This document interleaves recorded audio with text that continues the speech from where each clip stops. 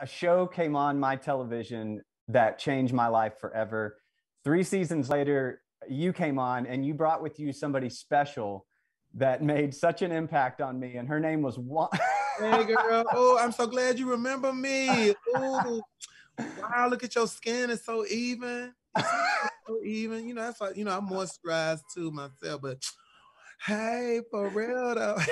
Oh my gosh, dude. Yeah. Well, you know what was great about that show was, Yeah. I talk about it a little bit in my book, but what's great about the show was being in a place where all of these dreamers and watching their dreams come true.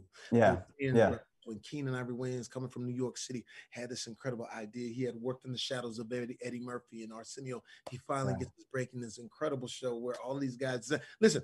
I got a chance to watch Jim Carrey writing Pet Detective.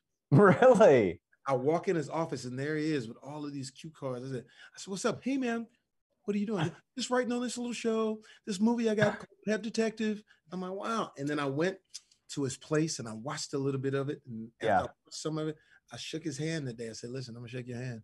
He said, "Why?" I said, "Because I'll never be able to shake your hand like this again once this comes out." No doubt. To be able to be in that type of